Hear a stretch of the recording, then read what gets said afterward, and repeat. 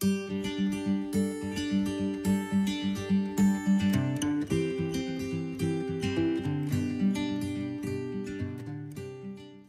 à toi, je suis ravie de te retrouver dans cette vidéo du lundi. Aujourd'hui, j'avais envie de faire un petit peu d'aquarelle. L'aquarelle, c'est un média que je suis en train de découvrir. Enfin, ça fait quelques mois maintenant que je le découvre, mais c'est pas quelque chose que je maîtrise réellement et c'est pas quelque chose que j'ai envie de maîtriser non plus, parce que justement, c'est tout ce côté non maîtrisable qui m'intéresse vraiment dans l'aquarelle. Donc ça, c'est vraiment quelque chose qui m'attire beaucoup. Donc j'aime bien jouer avec les aquarelles et j'aime bien que ça reste un jeu en fait et que ça ne devienne pas quelque chose de sérieux. Donc on va rester comme ça et pour moi, ça me convient très bien. Alors, ce que je te propose de faire aujourd'hui, c'est de travailler sur des petits formats en aquarelle où on va juste s'amuser à regarder les pigments qui vont s'entremêler les uns aux autres et ça va pouvoir nous faire des fonds qu'on pourra réutiliser plus tard éventuellement pour faire des graphismes par exemple ou même des petites compositions végétales, ce genre de choses, pourquoi pas. Alors, je vais avoir besoin de quoi? Bien, je vais avoir besoin d'un bloc d'aquarelle. Alors, c'est pas du super papier aquarelle, c'est juste un bloc d'études Canson. C'est le bloc sur lequel je m'exerce pour faire des... Bah oui, voilà, pour faire des tentatives. J'utilise un papier plus qualitatif quand je veux faire quelque chose d'un peu fini. Mais ça, c'est vraiment mon bloc de jeu. Donc, le bloc Canson... 300 grammes par mètre carré, il est très bien. J'ai 2 pots d'eau. Alors, personnellement, je ne mélange pas forcément le pot dans lequel je vais rincer les couleurs chaudes et froides. En fait, je rince dans un premier, je rince dans le deuxième pour avoir, quand je veux vraiment que mon pinceau soit très propre, pour reprendre une autre teinte, tout simplement. J'ai quelques pinceaux aquarelle. Alors, j'ai uniquement celui-ci qui est en poil d'animaux. C'est un pinceau qu'on m'a offert et qui est vachement bien et donc que je conserve et que j'utilise avec beaucoup de plaisir, mais moi personnellement j'achète pas de choses en poil d'animaux, donc je vais plutôt utiliser ces Raphaël qui sont ils ont la gamme précision là avec des pinceaux à bourron, c'est pardon, de l'imitation martre, et le soft aqua qui est imitation écureuil et qui honnêtement est quasi aussi qualitatif que le vrai Raphaël en écureuil. La différence entre les deux, c'est que celui-ci, ben, il n'y a pas le petit animal derrière, voilà. Et pour moi, ça fait la différence. Et ensuite, eh bien, j'ai mon bloc, enfin ma palette d'aquarelle, majoritairement, peut-être pas majoritairement, il y a moitié-moitié sennelier et l'autre moitié, ça doit être Winsor et Newton.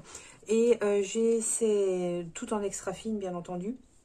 Et j'ai ces nouveaux godets que je viens juste de recevoir, qui sont en fait des godets de la marque Brea, qui est la marque de chez Dalbe, en extra fine aussi. Et j'ai lu qu'ils étaient très très bien, donc je me suis dit, pourquoi pas, allons acheter et tester ça. Alors, ici, vous voyez que j'ai déjà préparé ma zone de travail. Donc, en fait, j'ai juste découpé à l'aide de masking tape ma feuille de papier en 12 petits carrés qui font 7 sur 7, si je me rappelle bien. Non, 6. Ouais, en fait, si, ils font 7. Mais comme j'ai mis une masking tape à cheval et que je perds 1,5 cm de chaque côté, ça me fait des carrés de 6 sur 6. Voilà. Et je vais venir remplir chacune de ces zones de manière tout à fait abstraite, aléatoire et intuitive, sans arrière-pensée. Vraiment, là, ce que je veux, c'est juste jouer. Donc, on va juste s'amuser.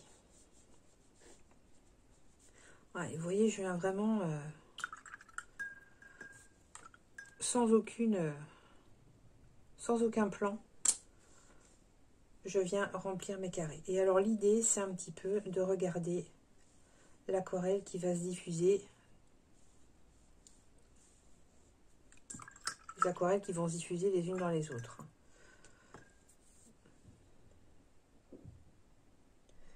Et voir un peu les effets qu'on peut obtenir de cette façon-là.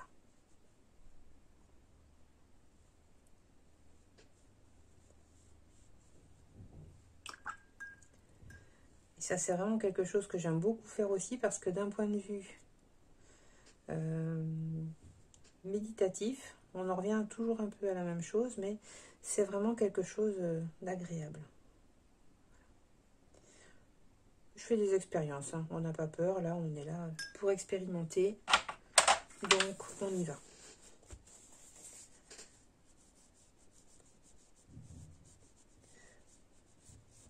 C'est typiquement le genre de bon endroit pour expérimenter. L'aquarelle, c'est un formidable terrain d'expérimentation. C'est vraiment, je trouve, un des médiums les plus agréables avec lesquels expérimenter. Et donc là, eh ben, on est vraiment dans le jeu.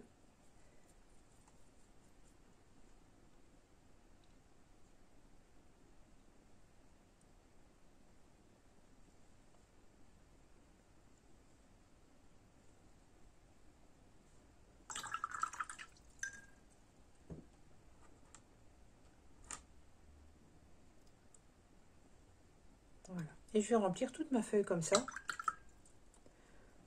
juste pour le plaisir de jouer. Et je vous encourage vraiment à faire ce genre de choses avec votre matériel, parce que c'est quelque chose qu'on fait assez rarement en définitive. On a du matériel, on croit qu'on le connaît, on arrête de jouer avec souvent. On a l'impression qu'on maîtrise, alors du coup, ben, on joue plus trop, quoi. Et c'est dommage parce qu'il y a tellement de choses à expérimenter que on a tort de s'en priver.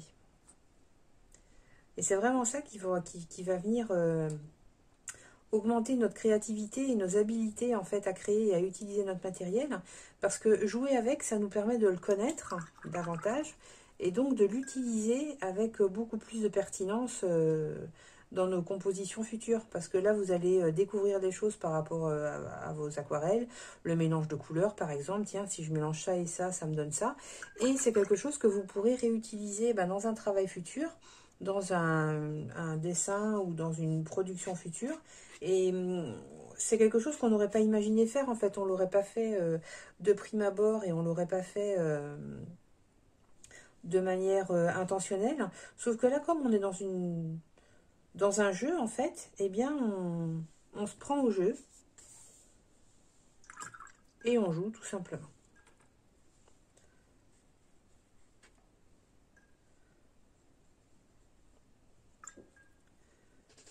Et on vient jouer de plusieurs manières différentes. Vous voyez là, j'ai d'abord mouillé ma feuille et puis je viens mettre un petit peu de pigment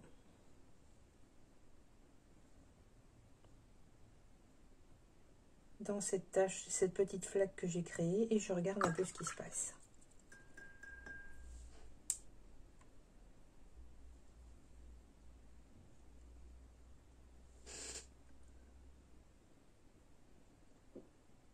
Voilà, et on joue comme ça.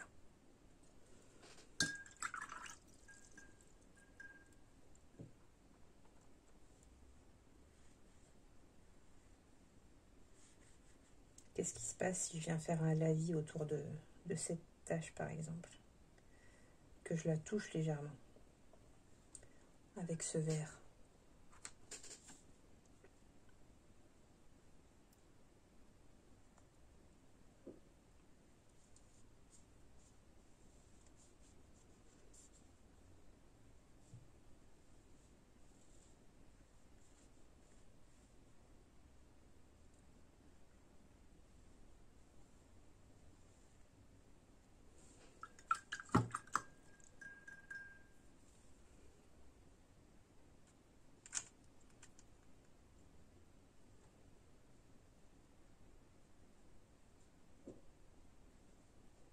Je peux faire des choses un peu plus intentionnelles aussi, si je fais par exemple cette espèce de forme de fleur là, avec quelque chose d'assez pigmenté, et que je viens autour passer mon pinceau délicatement.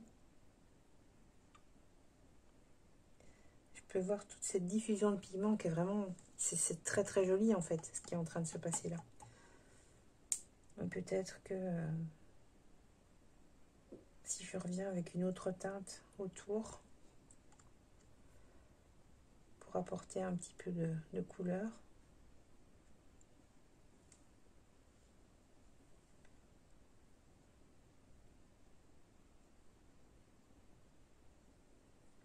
Voilà, donc je vous encourage vraiment à tester des choses, à jouer avec votre matériel. Jouer, c'est aussi tester qu'est-ce qui se passe quand je fais vous voyez, pour faire une feuille en aquarelle, par exemple, c'est tout simple, c'est juste un trait de pinceau comme ceci, avec une petite queue.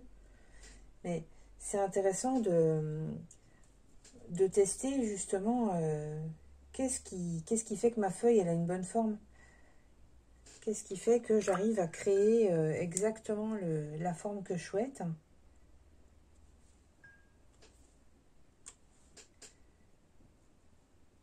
Qu'est-ce qui se passe si je reviens tapoter avec du pigment plus pur à l'intérieur de ma forme?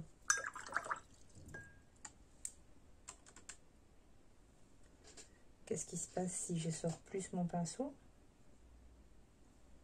Encore plus.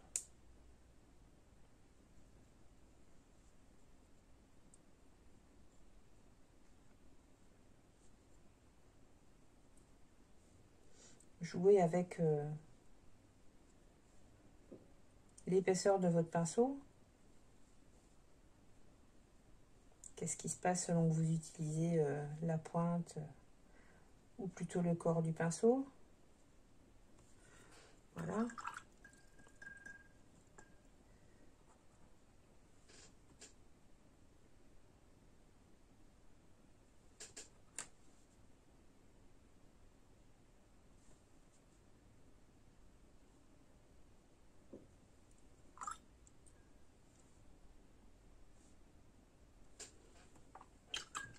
En ce moment, on voit beaucoup fleurir sur les réseaux sociaux tout ce qui est planète en fait en aquarelle.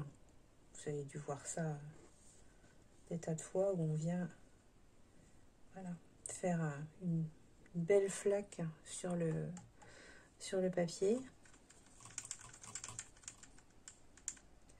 qu'on va remplir avec une couleur. Mais vous voyez, je tapote. Je viens pas... J'ai un poil voilà, de chat qui s'est glissé là.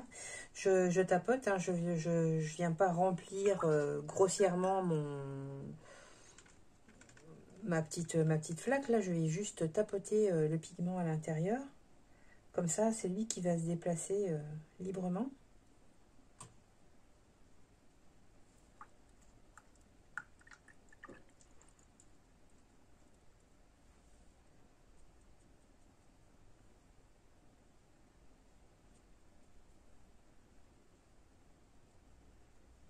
Voilà, vous voyez, tout ça, ça se diffuse très joliment.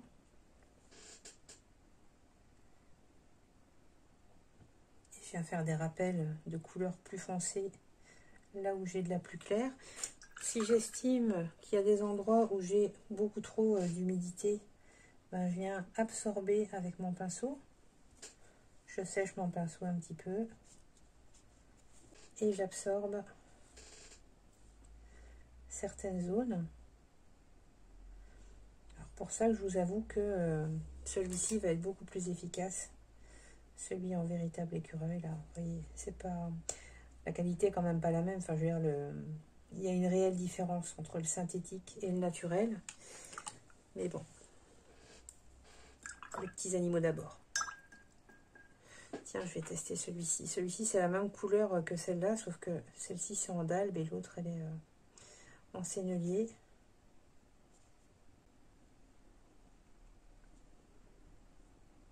Alors, je remarque quand même que ces aquarelles-ci que je suis en train de tester, donc que je viens de recevoir, elles se diffusent quand même moins bien que mes senneliers. Mais c'est tout l'intérêt de ce type d'exercice, c'est justement de tester les choses. Donc c'est très bien.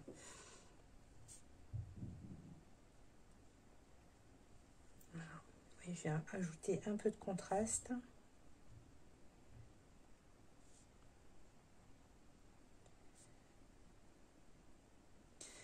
Et là, vraiment, avec ce type d'exercice, on est encore vraiment dans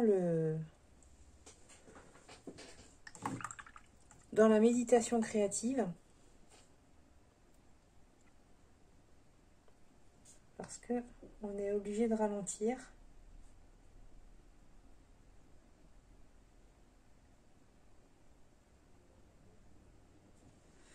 Ok. Alors, qu'est-ce qu'on pourrait faire d'autre? On va voir si on peut fondre des zones les unes dans les autres. Juste faire des lignes et voir comment ça se transfère d'une ligne à l'autre. Je fais juste un trait comme ça, assez humide. Et je vais rester dans la même gamme de teintes.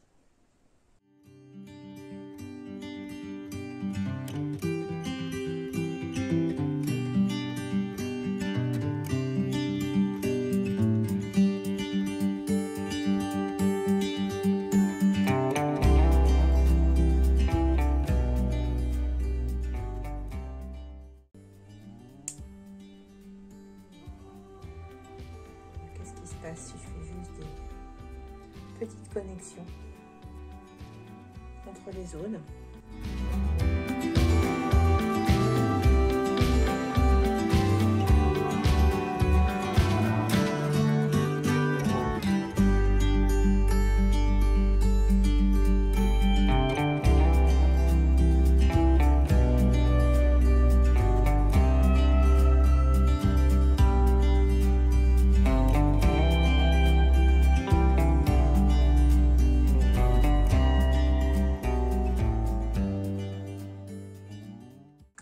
Ok, on va sécher tout ça et voir ce que ça donne. Voilà, donc là notre aquarelle est bien sèche. On va pouvoir retirer les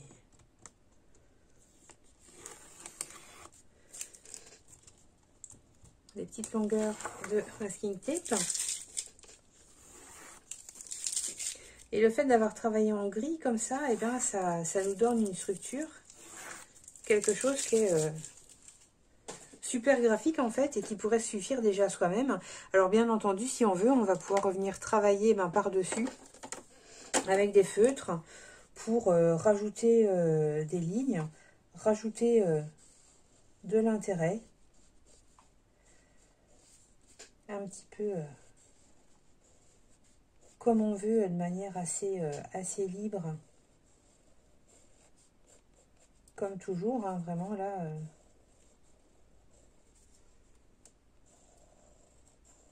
Ce qu'on vise une fois de plus, c'est de passer un bon moment et faire des choses qui vont être là pour nous détendre et pour nous apporter du confort. Voilà. Je trouve que cette rose par ici est vraiment très jolie.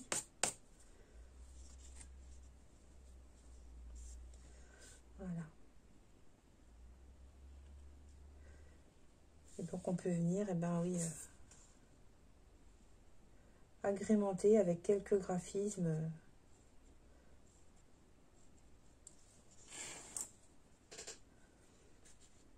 Toutes ces zones qu'on a travaillé avec notre aquarelle pour rentrer bien encore plus avant dans un petit moment de méditation créatif qui est réellement tout à fait satisfaisant, autant à pratiquer qu'à regarder, je pense, parce que ça nous apporte du confort visuel et aussi du confort créatif, voilà. Le tout en toute liberté, parce qu'on ne cherche pas à faire quelque chose de figuratif, on ne cherche pas à faire quelque chose de joli non plus. Ce qu'on veut là, c'est simplement passer un bon moment de création, un bon moment au cours duquel on va pouvoir se poser. Et c'est vraiment la seule chose qui va nous intéresser ici, c'est vraiment ça en fait. Voilà, donc j'espère que vous avez apprécié ce petit moment vidéo. J'espère que ça va vous donner envie d'ajouter un petit peu plus de créativité libre dans votre quotidien. Vous voyez, celui-ci prend un peu plus de temps à mettre en place parce que l'aquarelle, il faut le temps que ça sèche, tout ça. Mais ça reste quand même quelque chose qui est facile à mettre en œuvre. Ça prend pas beaucoup de place. Ça ne demande pas énormément de matériel. Enfin là, j'ai plein d'aquarelles de sortie, mais on peut tout à fait faire ça avec une palette beaucoup plus raisonnable que la mienne. Et quand même en retirer une satisfaction et un vrai plaisir d'avoir passé un moment de création. Voilà, donc si vous avez aimé, n'hésitez pas à vous abonner à la chaîne pour être tenu au courant de la petite mise à jour hebdomadaire du lundi. Et il ne me reste plus qu'à vous souhaiter de beaux moments de création. N'oubliez pas d'écouter votre petite voix intérieure. Et à la prochaine vidéo.